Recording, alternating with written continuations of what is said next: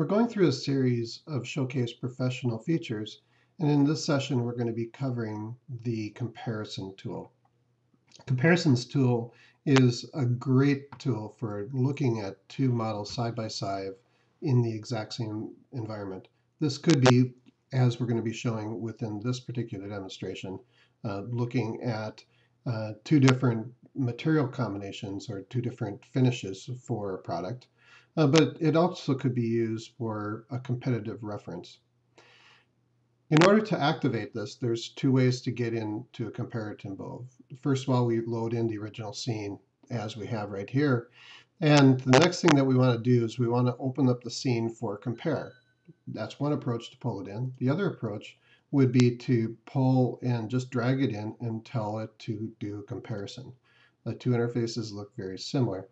As we open this up, it'll note it says that basically you cannot save. So please, before going into this particular function, make sure you've saved your work.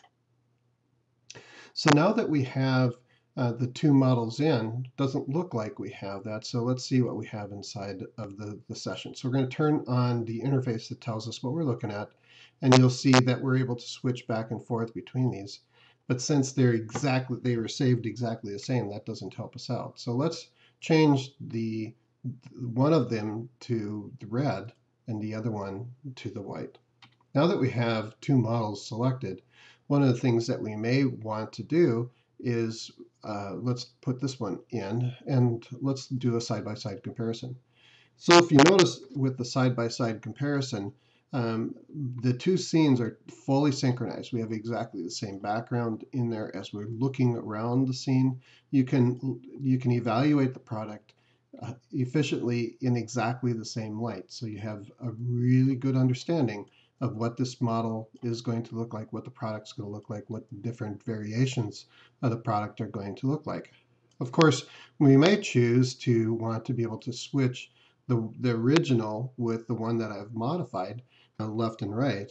And if I had more models to compare, I could go through and either on the left or the right, I could compare the previous or next on the particular products. So now that we have these in, what it's great to do is we're going to put a lot of interface up here for a short period of time here. And I'm going to go ahead and turn on the shots. Well, shots are a great tool for evaluating a design. Since we're in a comparative mode, wouldn't it be great to do that? And now I can look at the variations of these products, comparing side by side, understanding exactly what that product's going to look like. So it's a great tool to allow you to be able to look at the product, understand what the product's capable of doing, looking at the variations of the product,